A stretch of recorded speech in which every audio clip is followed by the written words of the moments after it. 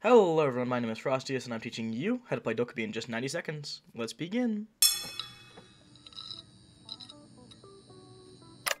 Dokkaebi is the third most banned operator in ranked, which tells us that she's either really good or really annoying, which she's honestly a bit of both. First, Dokk's DMR is one of the best in the game. She also gets a GON 6 or SMG-12 for her secondary.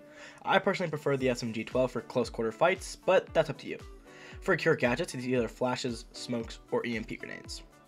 Her DMR can shoot out hatches, holes in walls, and holes in floors for playing vertical.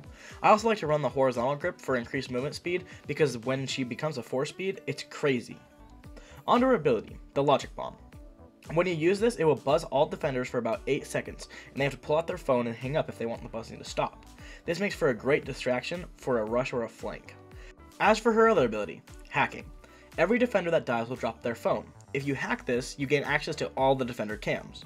You cannot use the cams ability like Echo or Maestro, but you can look at their cams. Here's the cams you gain access to when hacked. Default cams, Valk cams, bulletproof cameras, Mozzie drones, Echo Yokais, and Maestro Evil Eyes. Dokkaebi goes great with an Ash Rush as a distraction, or with IQ so she can see where the buzzing phones are locating the defenders.